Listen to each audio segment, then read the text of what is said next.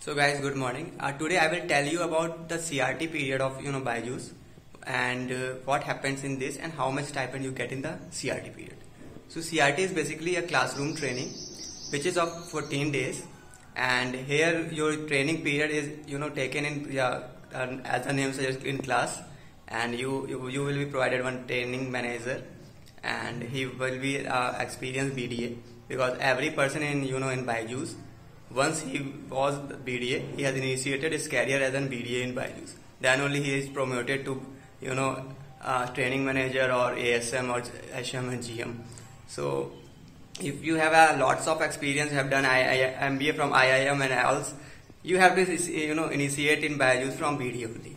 Okay, so one training manager will be provided, and he will teach you in his class, and first he will teach basically about sales and marketing, and then he will teach about call pitch and all, and then he will give some homeworks like writing call pitch and doing some test assessment, and after 1 week the calling will be started, and you have to book some sessions with the students, and then after you have to take some Zoom meetings, and you have to do counseling of that some students, and there must be a target which will be given in that specific period, that you have to book 6 Zoom demo, and you have to do that 5 amount of Zoom sessions in these 2 days, and when the target is completed, then you have been you have qualified the CRT, and you will be promoted to OJT, that is on job training, that will be of 1 month after the CRT.